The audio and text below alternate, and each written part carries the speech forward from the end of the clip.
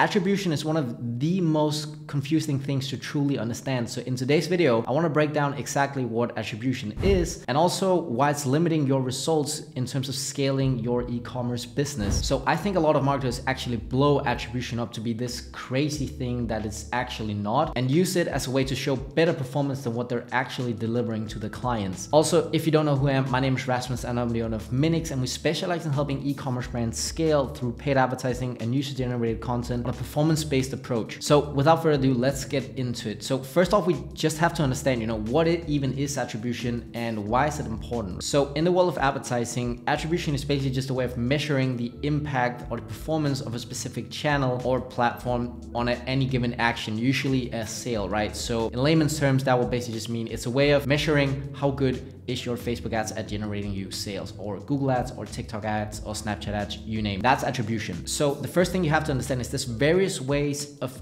actually modeling your attribution. So you have something called first click, you have last click, you have linear, you have data driven. You have a lot of different ways of actually modeling your attribution to whatever story you really want to tell. And not only that, but you also have a time delay in which you allow each platform to basically take credit for the purchase that they might have generated. So usually that will be 1 day, 7 day, or 28-day click attribution window, or a view attribution. So essentially, if we want to boil attribution down to its core, it's a way of using data to model the customer journey and also determine which channels played a role in a specific conversion, right? A sale. So in today's world, you have a lot of different ways of attributing purchases. You have the Facebook pixel, you have Google Analytics, you have Snapchat, you have the TikTok pixel. There's a lot of different ways to actually measure the performance you're getting from individual channels, right? And that matters more than you might think, because these guys, these companies, they don't talk to each other, but I'll get into that a little bit later. So why do we use attribution? Well, attribution is a way to provide clarity on the performance of different channels and understand the impact that each platform has. So in the past, in a couple of years ago, attribution was mainly based on what we call in-platform data. So that would be whatever you could see inside the Facebook ads dashboard, or whatever you could see inside the Snapchat ads dashboard, which only considered the role of that single platform. As said, these guys don't talk to each other, right? However, in 2023 now, we have a lot of third-party attribution and tracking tools that allows us to pool all this data together from these different platforms. And these tools then use algorithms to then attribute conversions better to each different channel than what each channel would be able to do on its own. Because if you've been in the ad space for a long time, you know that duplicate purchases was a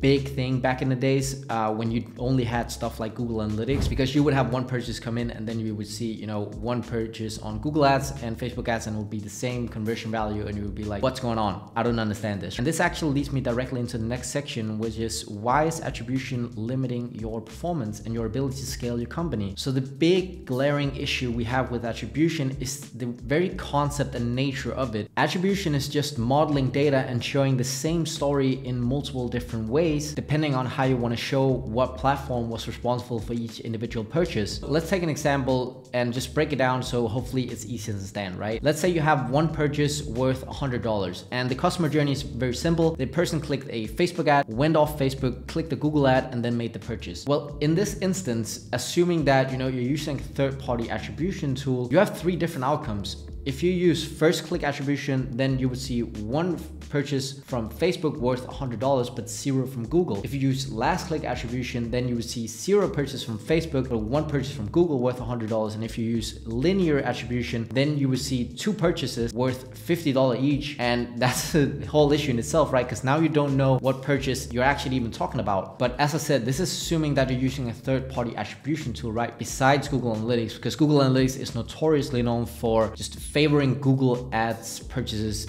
than any other platform. But if you don't have a third-party tracking tool and you're just relying on in-platform data, then now you have a whole host of other issues, because the $100 purchase that you just got in, right? If you're relying on in-platform data, then you would see one purchase on Facebook worth $100, and you would see one purchase on Google worth $100. So now you've made 2 purchases and made $200 in the day, but your Shopify backend only says you made $100. So how do we fix this? And another issue you have with in-platform data is the purchases you see in your Facebook ads dashboard doesn't differentiate between generating a new customer and an existing customer. So the revenue you're actually generating, you can't really differentiate that, and you can't predict what will happen in the future based on that customer you just got in. And even if you're doing prospecting ads on Facebook, you know, assuming that Facebook will only show your ads to people who don't know you, it's still proven that Facebook will still show your ads to people who already shop with you. So you can't really differentiate even your top of funnel or prospecting campaigns. So as you're gonna hopefully see now, attribution in its very nature is designed to not be correct. You simply can't make it be correct because customer journeys are too advanced. And if I click the Facebook ads and I click the Google ad, then how would you know which platform to even give the purchase credit to,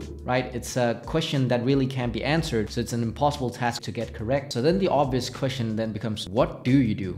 Right? You can't trust attribution. So what do you do? Well, for starters, the main reason why you're probably relying on attribution, right, is because you're looking at ROAS, and you need to stop with that. Businesses are not built on ROAS. A better metric for you to be looking at as a business owner is to be looking at your NCPA, your new customer acquisition cost, which is basically how much do you pay to acquire a new customer in your business, and potentially, if you want to, then look at new customer return on ad spend. So the only thing NCPA really takes into account is, you know, how much did you spend on all the ad platforms, and then how many new customers did you generate. If you divide those two numbers out with each other, you'll then get your NCPA, and then if you include revenue generated from the new customers, then you'll get your new customer ROAS. But the reason why it's better to look at stuff like NCPA and how many new customers you generated is because this is something you can scale. You can't scale on ROAS because it doesn't show you predictable revenue. It's not something you can actually work with, but you can work with NCPA and how many new customers you actually got in the door. So once you start making that shift over to NCPA, what you can look at is now you can start looking at lifetime value of each individual customer, and that will give you an insight into the future revenue you can actually predict to get out of these new customers, right? Do you see where I'm going with this? Now we're actually building a predictive model, and we're building a business that we can actually rely on. And having this predictive model where you know, okay, this is what I can pay to acquire a new customer in the business, that allows you to manipulate how much you can actually afford to pay for a new customer. Because let me tell you something that not a lot of marketers are talking about. The heavy hitters in this industry, the people that are winning this game, they're winning because they can go break even, or they can lose money on acquiring a new customer because they're working in very different ways than you are. And if you think you'll never be able to do that, let me just tell you right now what you need to be looking at in order to play that game that the heavy hitters and industry leaders are playing, and you can start worrying about your return on ad spend that doesn't mean shit anyway. A key metric that they're looking at and obsessing over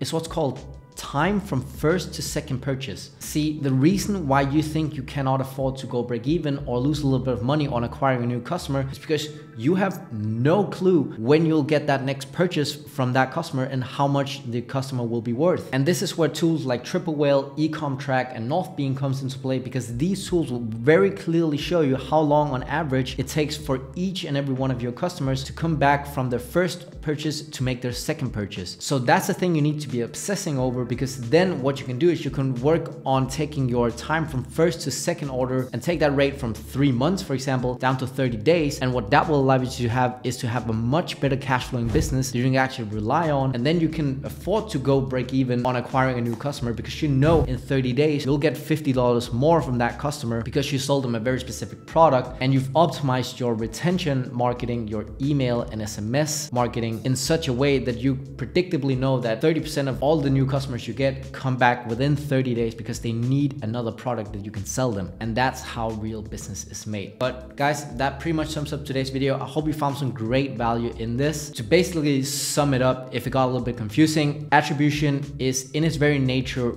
wrong. It's something that just cannot be correct. So it's better for you to look at something like NCPA, lifetime value, and the time from first to second order. If you have any questions about attribution or any of the stuff I just talked about, feel free to leave a question down below in the comment section and I'll be happy to help. Also, if you like this video, please feel free to like and subscribe to the channel. That would mean a lot to me. And yeah, I'll see you in the next one. Bye.